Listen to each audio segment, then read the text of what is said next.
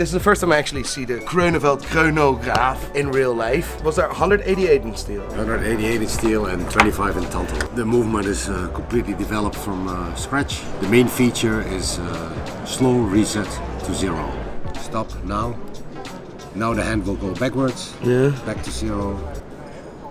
I've never seen it in a chronograph. We invented this. It's very complicated. Actually, it's quite useless, but it's very nice.